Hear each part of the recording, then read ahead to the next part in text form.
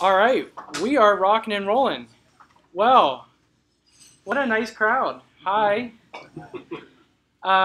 You are in advanced pizza making. If you happen to show up and you're in the wrong spot, I apologize. So yeah, Drupal 8, security tips and tricks. Fun topic. Very happy to be here. This is Florida Drupal Camp 2017. My name is Adam Bergstein. I go by Nerdstein, among other things. My wife has many different names for me, most of which are not very flattering. I'm just joking. I'm the Associate Director of Engineering at Civic Actions. I have a Master's of Science in Information Systems and Security from Penn State University.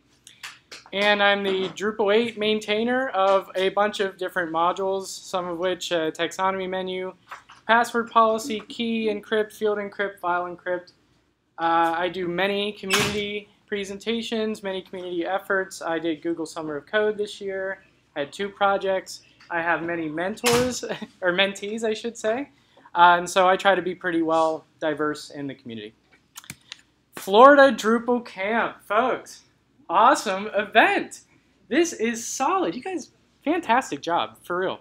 All right, brief reminder. Tomorrow, with Kathy, I am helping to run the code sprints on the Drupal 8 major issue queue. So we are there to help. I do not want to be bored. Please come and participate. It'll be a fun time, I promise. It'll be great. And alligators? Like, for real? Awesome. And I think the biggest alligator I've seen also is attending. What a character. All right. So let's do a little introduction here, kind of set the stage and get acclimated with what we're going to talk about. First and foremost, it may be hard to believe. I feel like we've been talking about it for like 3 or 4 years now, but Drupal 8 is only a year and a half old. It's only been released for a year and a half. Can you believe it? I mean, we've been talking about it now for what, upwards of 2, 3 years. There have been presentations, it's been in development, everything like that. But imagine with the amount of progress that's been made, right, today, imagine what it's going to be moving forward. It's only a year and a half old. I mean, Drupal 7 didn't even come around until about the 2nd or 3rd year, really took off, right? So, but we're there. All right, the next point. Security is super hard. It's just hard. It is the way it is, all right? So you got to deal with it. It changes all the time. New attacks come up all the time. And the solutions to prevent the attacks are changing all the time too, right? It's a constantly evolving landscape. And folks, this is really hard too. You have to secure everything. You can't just secure your Drupal instance. You have to secure your users. You've got to secure your infrastructure, everything, right? So the problem space is not only broad, it changes all the time, and it's very difficult to do it right. A joy, right? So the first piece of advice that I am going to give you is to please, for the love of God, understand the problem that you are trying to solve. That's my plea. Because people sometimes think that, oh, I'm going to just enable this module and my site's going to be secure. No. You heard it here. Also, I offer some solutions in this talk about how you can secure your site, but do not run off and just enable every module that I tell you. It's not going to work, trust me. All right. So what is a brief overview? This topic, this presentation I should say, is actually meant to be more broad than deep. This is a sweep of things. It's not meant to be very in-depth. So we have a lot of things to cover. We're going to take a look very briefly at Drupal core. We're going to explore hardening techniques overall that you can use. How do you set up your site for auditing? Looking at authentication, encryption practices, DevOps, things related to your environment.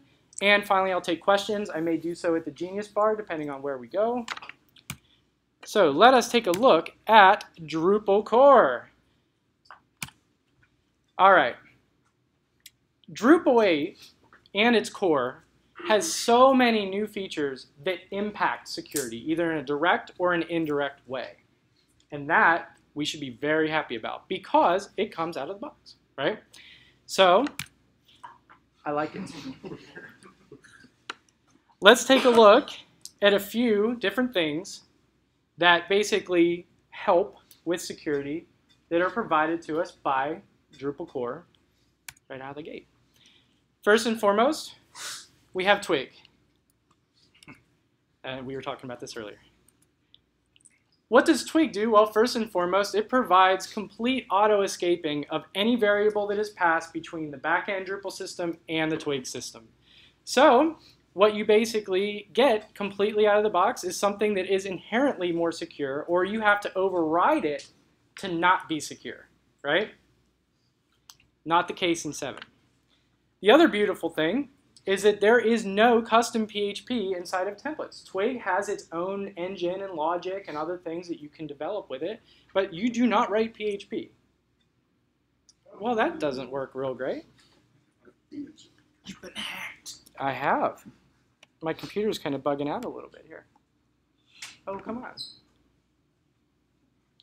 Hook a brother up. There we go. Push the red button. Press your button. Uno mas. All right. Thank you. Next.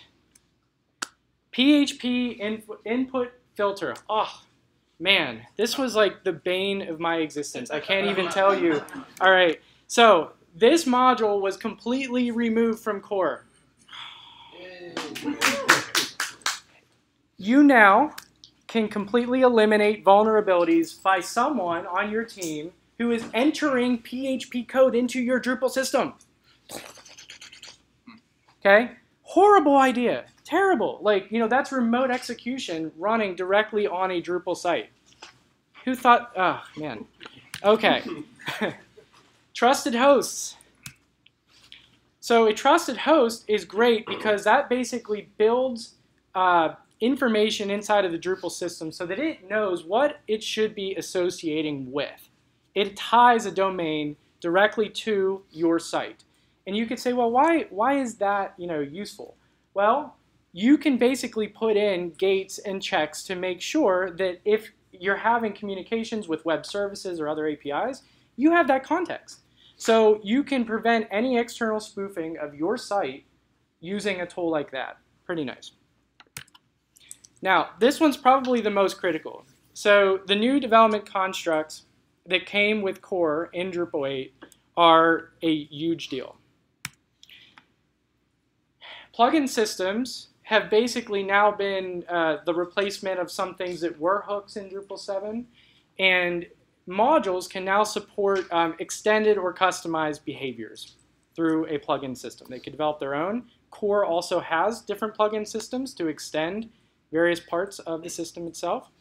But the great thing about this is that out of the box with Drupal, when you're doing development, you have an inherent concept or a way of developing a number of ways to make your application very diverse or address your custom use cases. So the great thing about this is modules can now be developed that are more extensible and flexible and can address a lot of needs. You might say, well, that maybe not, you know, isn't directly related to security, but it is, right? Because one of the great things is you can extend many of the tools that I have built in the security space for your specific use case. So we'll get to that later. Composer. All right. Composer is incredible in Drupal 8 because we are now getting off of the Drupal island. We have decided as a community that we are going to explore and allow other open source projects to participate in with what we do. So, why do I care about that in this talk? Well, we are going to be able to bring the best of breed open source tools in security into Drupal. I kind of like that idea. And if we're using it, I guarantee you we might, you know, because we're decent people, we've done this before, we may have the ability to give back to their projects as well and make them better. Oh. So, thank you to Core we're very grateful for the wonderful tools that you have given us that are impacting security in some way, shape, or form. We're going to hand this over to the contrib space a little bit, and much of my presentation remaining is about contrib. But there is definitely more that's in core. I gave you a couple highlights. Definitely take a look and do some reading. There's another talk that a friend of mine, Peter Willanen, he gave actually at Drupal North a couple months ago that was on Drupal 8 security. So you can find that on YouTube, and it's also a good presentation.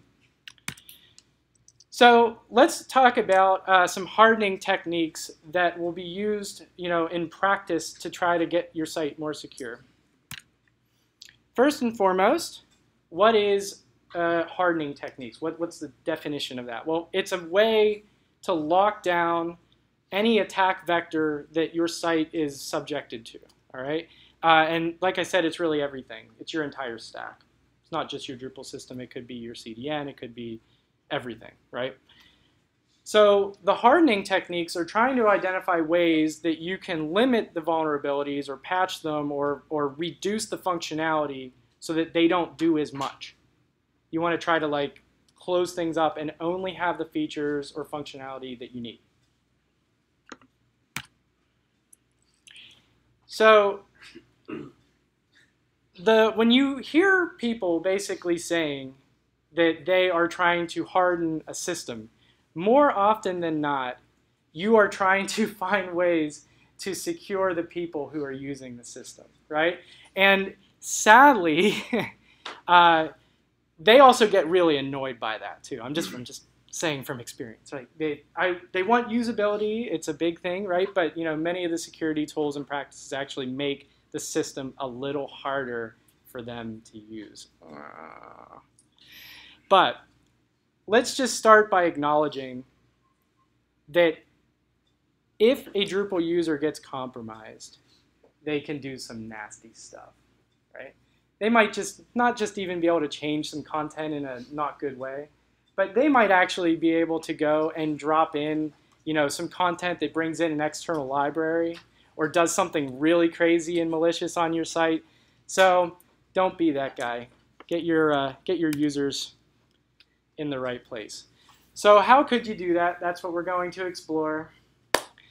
First, we'll start with the auto logout module. And by the way, everything that I present here is readily available and good to go in Drupal 8 right now. Auto logout. So what is the problem that this module tries to solve? Well, user sessions should be limited to a very specific amount of time. I don't want them to be logged in forever. So what does it do? This module gives you a way to configure a timeout, and it can run and force a user to re-authenticate if they've been logged in too long. And it's also configured by role, and that's one big thing about security is different roles have different privileges, right? So for your very super privileged people, you probably want to make sure they're getting logged out pretty regularly. And that'll do it. Session limit. Oh, yes. I was just wondering with the auto logout module, how if you're using a central authentication system, that would affect it? It usually only applies to the Drupal authentication, but it will work in some single sign-on instances as long as it's using Drupal sessions. So that's the key. So if you are doing single sign-on, you can probably make use of it, but yeah, it can always get a little tricky with third-party integrations. Session limit. So suppose you only want to allow someone to have one active session at a time. This is how you would solve that. So you can configure it also by role, which is cool. So maybe your administrators only can have one open at a time. Yeah, so that's cool too. Login security. This one is not, I don't use this all the time because with mobile devices and desktops and things, it's not really great. It's pretty limiting. Users complain like crazy. But you can authenticate or restrict by IP addresses or a range of IP addresses for this module. And you could set a number of invalid login attempts before an account is basically disabled or needs to be turned back on to allow users to log in. This extends, basically it's just an extension of some of the brute force technology that Core already provides. It does provide some similar stuff already out of the box. Did you have a question? Does it handle the GeoIP? That's a great question. I'm not sure. The one case that I feel like this module does really well is when you have a network and you have a set of known IP addresses or ranges that you always have traffic from. That's really what this is for. But what's super annoying is if you have a lot of people on phones and doing things, their IP addresses are changing constantly. So it's really just it's not wise to use that in all cases. SecKit, which is a security kit. I kind of look at this module as almost like a Swiss Army knife. It kind of does a lot of different things across a broad spectrum of stuff. I think one of the primary things that this module does is really around headers and proper header responses, basically to try to prevent things like cross-site scripting or request forgery, clickjacking, origin-driven attacks, but Drupal does have, in Core, has some origin functionality now, so that's been minimized. But this module basically provides almost like a series of checkboxes, like bing, bing, bing, I want to do this. It's really easy to configure. This might be the only one that I would say is super generic and useful. I'm having some trouble with it too. This screen went out on me once. No, I'm just kidding. Honeypot and CAPTCHA. So what's the core problem here? Well, all right, if any Drupal site has a form that is open, say for the public or anything like that, they can collect data, but so can robots. Robots can fill them out, right? It's crazy. And I can't even tell you how many times, the floodgates open up, and it's like once one robot finds it, they all find it. It's like within a week, you went from like, oh, I've got like 7 or 8 spam submissions. Oh my God, I have 50,000. This is insane. So if you want a way to restrict, I'm not sure what's going on with that. You might be losing power.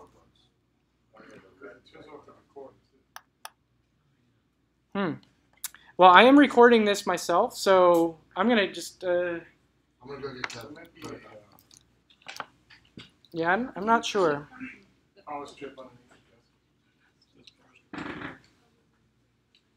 It does look like it's not. I'm not sure if it's on. Yeah, it's on. Oh, you're fine, Mark. I'm gonna go find help.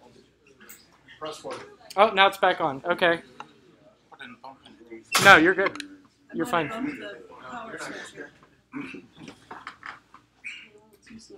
Okay. Well, it's okay. These things happen. I'm gonna push the. All right, we're back on. All right, the honeypot and CAPTCHA. So again, you can install these modules to basically provide a super naive way to restrict form submissions. And honeypot, like as an example, it puts like a fake form field on the form, but it's hidden from user view, so no user will ever see it. So valid humans will actually not fill it out. But if someone trips the honeypot, like a robot, they can't submit it. All right. So let us move on to auditing. All right.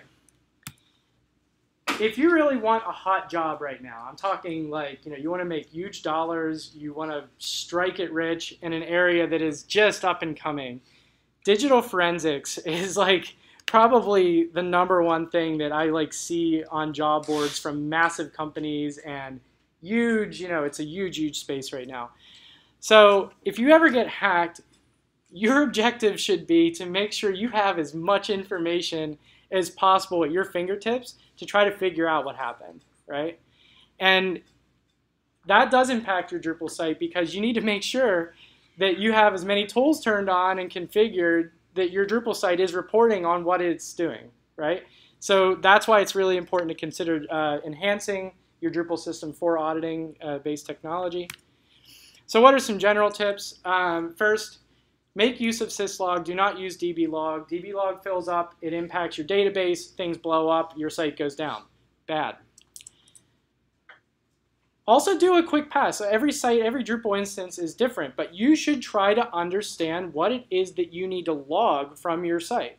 So what are actions that users take? Do they fill out forms and perform content management? Do you want to track creating new pages or editing or deleting things? Do you want to track people filling out forms and logging that? All of these things are possible, right? But you should look at your specific use case and try to understand exactly what it is that you need to maintain. Think of the case when you get hacked, right? And I didn't say if, I said when. How about that? So my general advice to all of you is to log as much data as you possibly can. Be as unassuming as you can be to make sure that you don't regret not logging something. Log all the things. All right, so how can you do it? Well, the site audit module basically provides you a nice handy-dandy tool to scan and look to see if you have a set of kind of generic best practices turned on. So that's nice. So it'll go through and take a look at your system configuration, do a quick scan, and a lot of the features and things that it reports are around auditing. Yeah. And it also stores reports historically. So this is a cool thing that you can go back and you can see if you're actually improving the security of your site over time. And that's a good thing to hand to, I'll get you in 1 second. We do a lot of government work, Dan, Swert, and I. And often our clients require us to be delivering proof that we're securing their site. That's a really easy and handy tool. And yeah, did you have a question? Actually, it follows up with this module, but I was curious, by scanning your system, do you mean the actual server? Like if you're running? No, that the previous module really does just around the Drupal configuration. What about, okay, so what about like, does that include like PHP INI by chance? Security review actually has more PHP INI scanning built in. Yeah. So yeah, well, actually, let's talk about that now. So security review. Can your system, and that I use the term system, not Drupal, but system more broadly, be evaluated for known best practices, or even just giving you a quick audit of things that it might recommend? So security review does this analysis against a lot of different security vectors, and it will scan, your PHP INI settings, or it has the ability to do so. In 8, I think this module definitely could use a little bit more polish. I think it's coming around. I'm actually working on a patch to make a plugin system for this module so that anybody can extend it, but it's not there yet, so I apologize. Day jobs.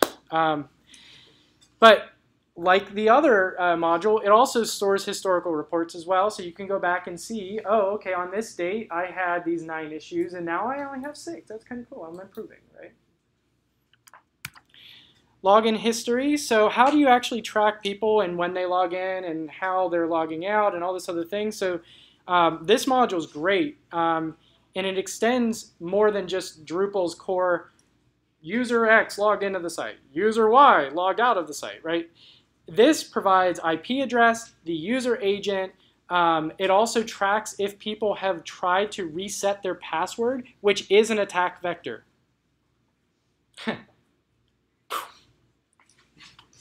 Yes?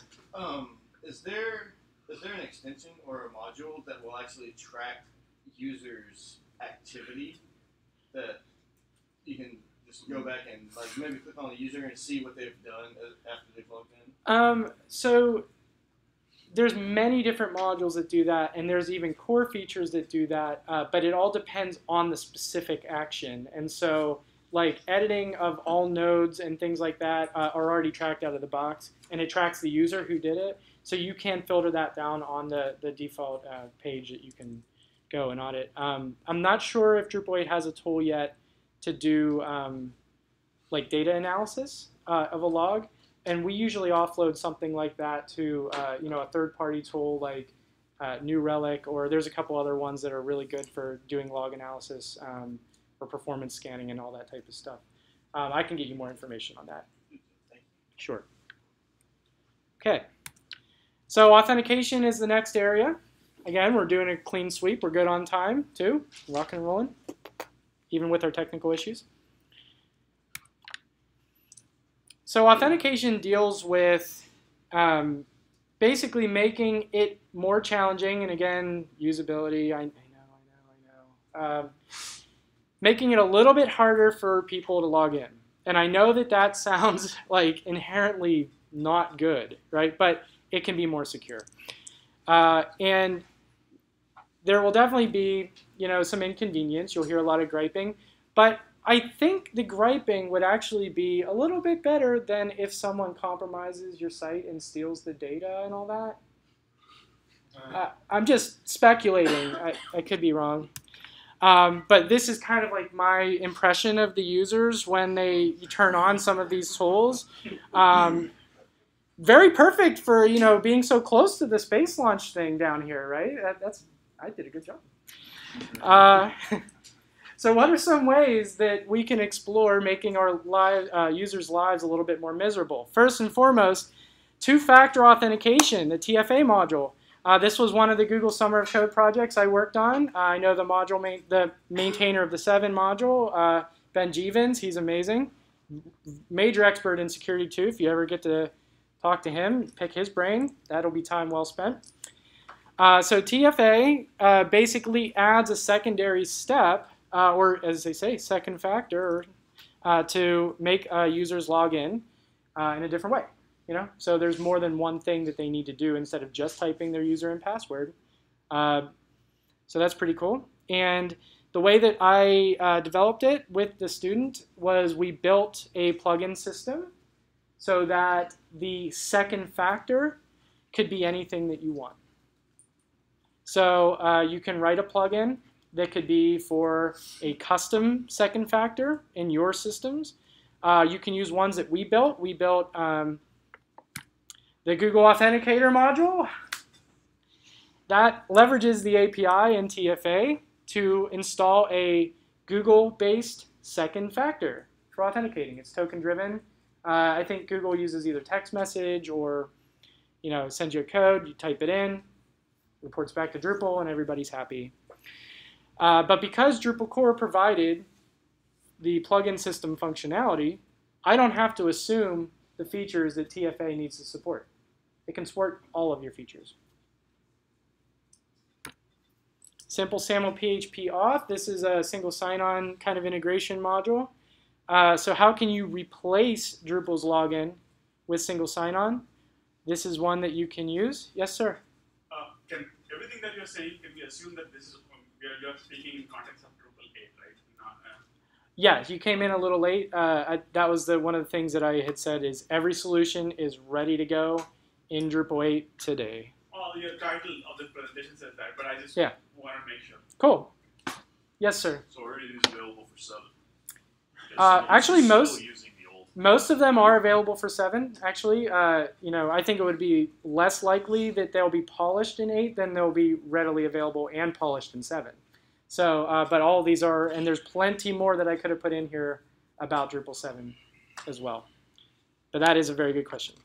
So to wrap up on this simple SAML PHP, one of the beautiful things is this is another example where something like Composer comes in really handy because this is a third-party tool. So we bring this into Drupal, make use of the library, we extend it, and Drupal does its thing. Yes? Sorry. Would simple SAML also work with LDAP? Yeah. It has a number of, it can work with LDAP, it can work with like Oracle-driven systems and Shibboleth and all kind. I mean, it's a totally extensible library. It's a very well-known standard.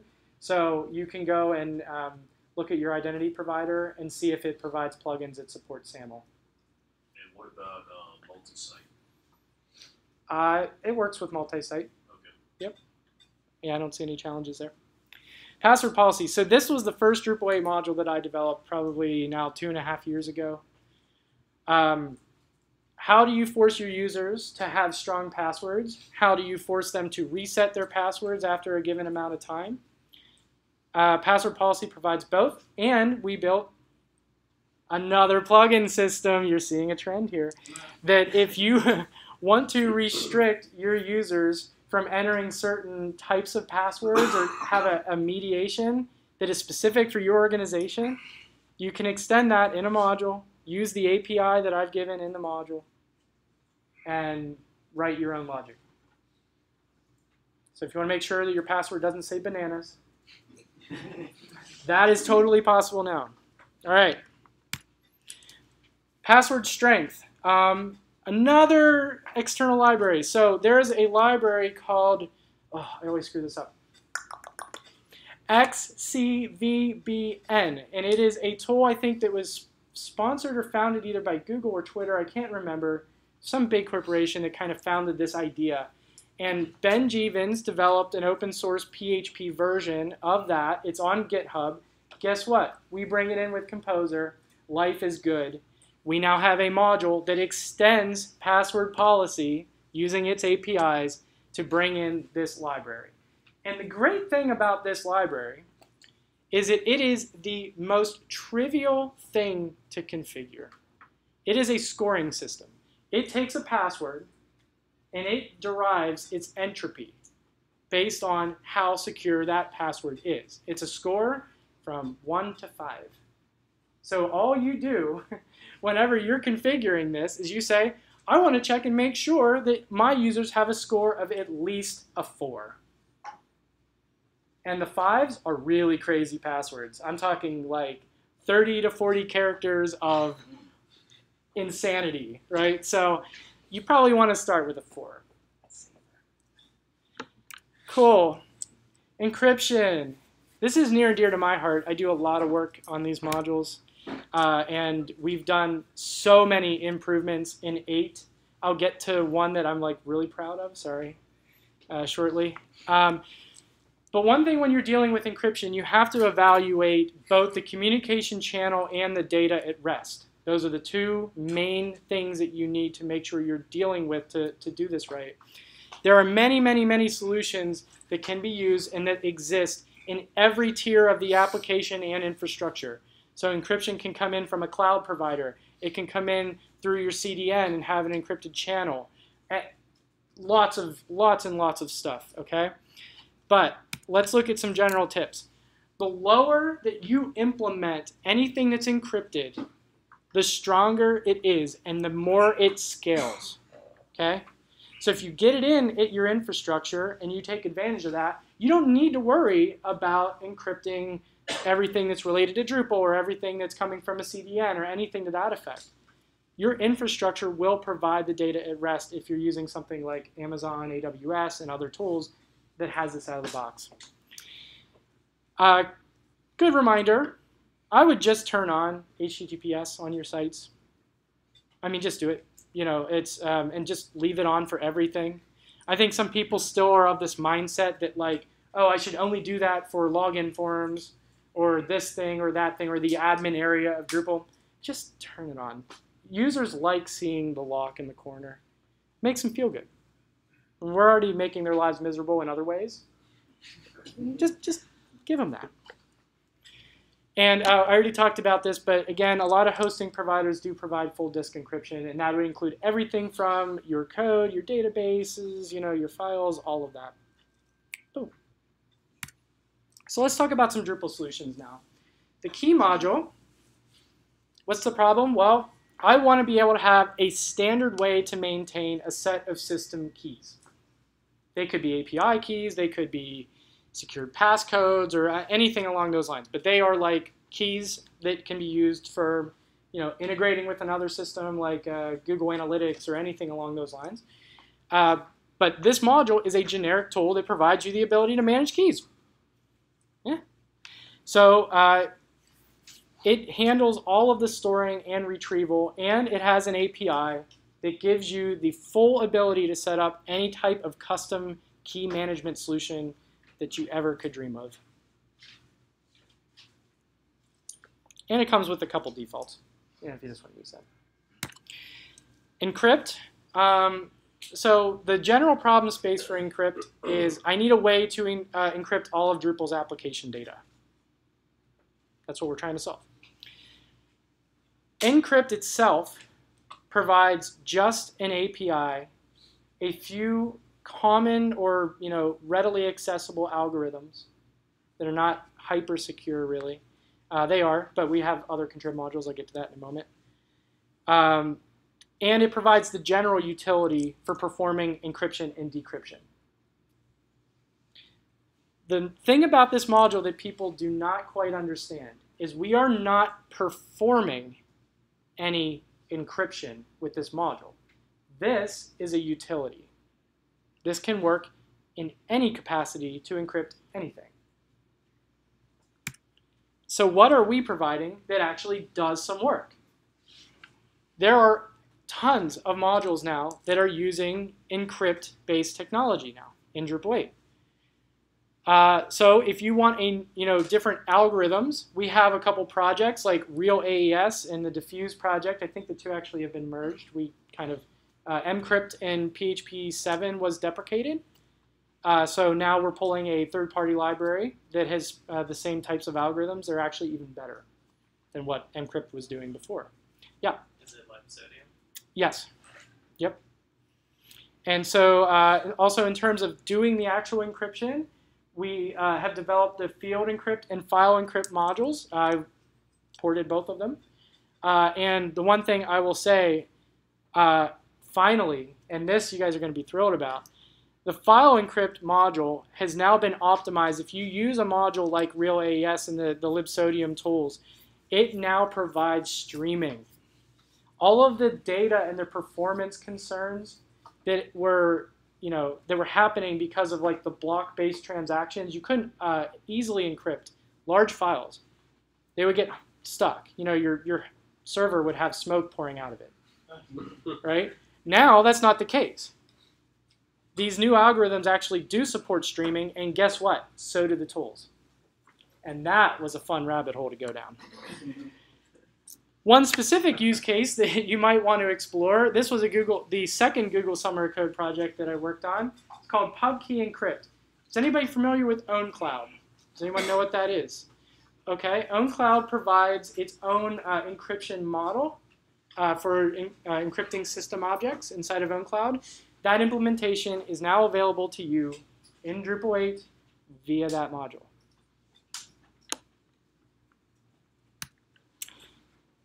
Hurrah. DevOps. Okay. If you want probably the lowest hanging fruit, the easiest opportunity for you to improve anything that's related to security, start with your DevOps process. Why? It's iterative. It happens frequently. It's smaller. You're not trying to solve a huge problem at the same time. Evolve your practices so that you can proactively be building security into the way that you work. It's huge. So what are some general tips? I hope you guys are doing most of this. Please, for the love of God, use code repositories. Have code reviews. There's fancy technology called pull requests in GitHub. Use it. Okay? It works. Perform code review. Pay extra careful attention to when you're developing custom code. Review that even more. Be very, very highly scrutinized for the custom code.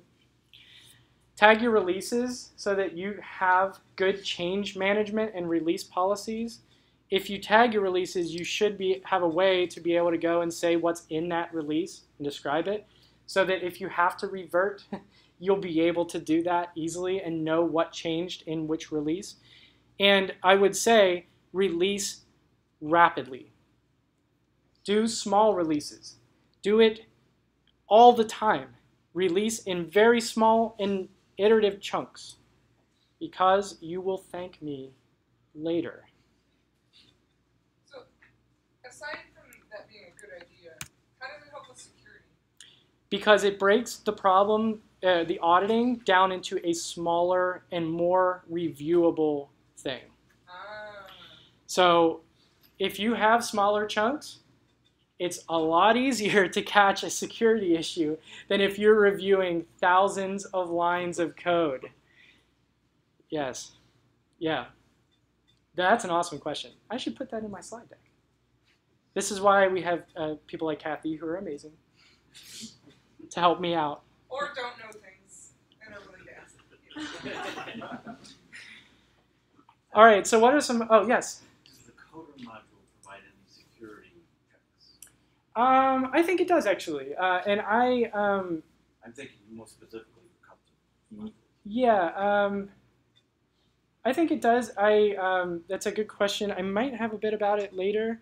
Let me get back to you. In Drupal 8, things have changed a little bit. So it's, yeah. So some other general tips about DevOps. First and foremost, automation is always better than manual, right? These things can make mistakes. They are dangerous. You can just push a key the wrong way, and all of a sudden you're deploying the wrong release or you're doing something crazy.